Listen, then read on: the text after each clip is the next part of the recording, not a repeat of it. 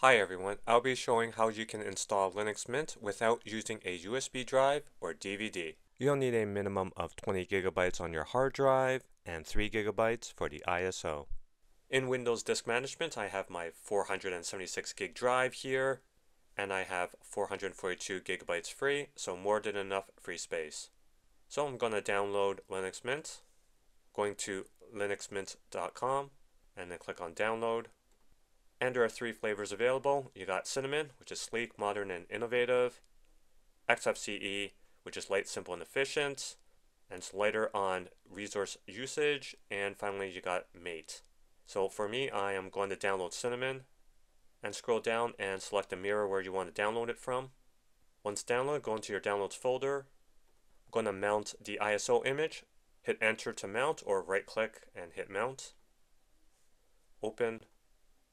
And this will mount the ISO. In my case, it's mounting it to the D drive. And then go into disk management.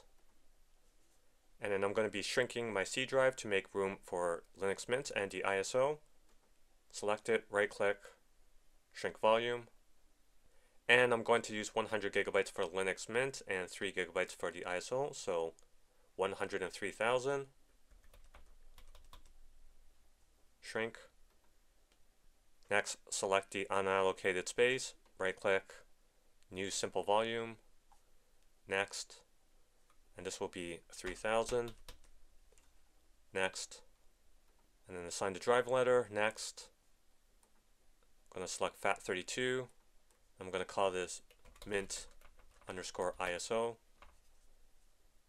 next, finish. Alright, we see the F drive here, going back into Explorer.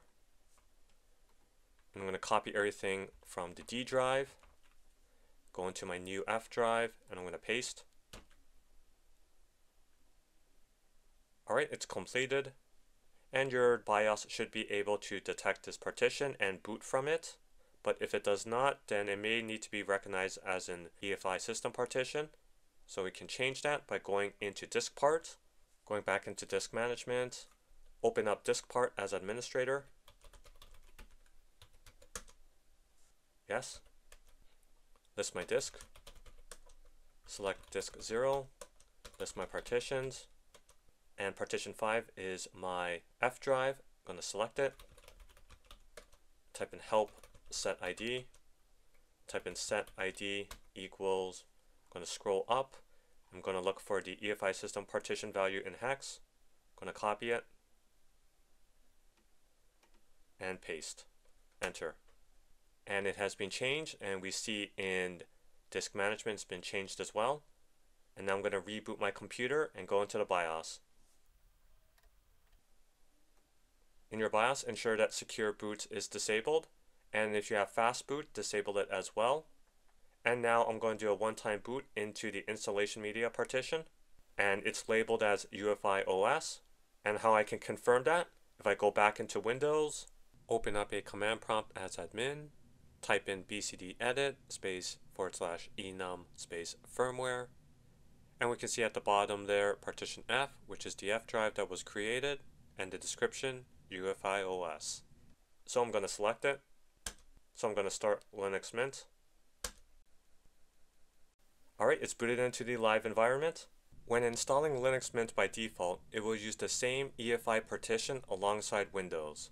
The UEFI partition is where the boot manager files are located.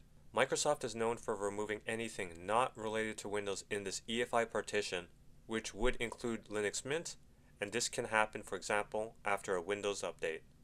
So to avoid this, I will be creating a separate UEFI partition just for Linux Mint. Before starting the installer, I'm going to go into gparted, which is GNU partition editor. And here we can see all the partitions. In the installer, it will be checking if there are any existing UEFI partitions, which can be problematic if you want to use a separate UEFI partition. So I'll be temporarily removing the boot flag from SDA1, and then after the install, I'll put it back. Also as well, the boot flag on SDA4 will be removed. Going to SDA1, right click, manage flags, I'm going to remove boot, close, and SDA4, manage flags, check, close, and close gparted. I'm going to start up the installer. Select your language, continue, keyboard, continue, install multimedia codecs, continue. Alright, and you'll come to this screen here, and it's going to show your disk. So there's dev SDA, and then here's my partitions. And so I'm going to go to the free space that I have here, which is 100 gigabytes or so. And then going to add, and I'm going to create my UEFI partition just for Linux Mint. I'll make it 512 megabytes, and go to use as, scroll down, UEFI system partition, hit OK. Scroll down, and we see it has been created. Going back to the free space, add, and the next partition will be for swap, and I have 12 gigabytes of RAM on my system here, so I'm going to put 12 gigs. Use as, swap, OK. Scroll down, going back to the free space, add, and to keep it simple, I'm going to use the rest of the free space for slash. So in this case, the mount point would just be slash, and I'm going to keep it as ext4 as the file system, and then hit OK. Scroll down, and so there are my new partitions, UEFI, and there's swap, and there's slash.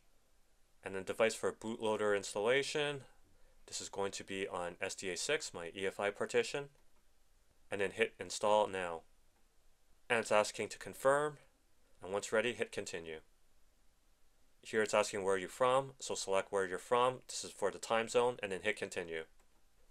Here fill in your name, computer name, username, and password. And at the bottom here it says to log in automatically or require my password to log in. I'm going to keep it as the default to require my password to log in. And here it says to encrypt my home folder, so if you want to encrypt, I'm not going to encrypt, and hit continue. And now it's going to install, and you can go down here, click, and it'll show the status. You can go back and click, and as the installation media is on your drive here, it shouldn't take too long to install. Alright, installation has completed. Go to continue testing. Going to go back into gparted. Going to go to SDA1, right click, manage flags. Going to select the boot flag, hit close. And SDA4, I'm going to leave it as is. Going to close. And now when you reboot, Linux Mint should start, but just to confirm, I'm going to reboot and go back into the BIOS. So in my boot order, I see the Windows Boot Manager is first, UEFI OS is second, and 3 is Ubuntu. And it says Ubuntu because Linux Mint is based off of Ubuntu. So what I need to do is have it set as option number 1. Alright, now it's changed to option number 1, and I'm going to save changes and exit. Alright, we can see it booted directly into Linux Mint.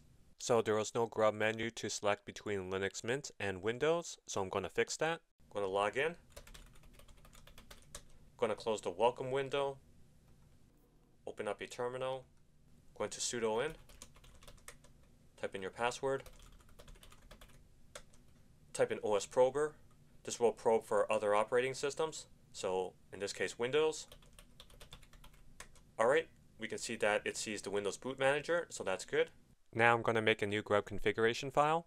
So grub make config, and then -o boot grub.cfg.